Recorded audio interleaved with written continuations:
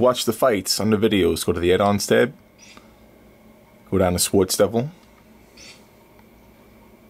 Go to Live Sports. These are a list of websites that stream sports. Just go to the first one. If it doesn't have it there, you can work your way down. Go down to whatever game you want to watch, whatever fight, whatever. Click on the first link. If it's not this one, work it down to the next one. But you know, the first one should always work. It's a much more natural movement to move forward.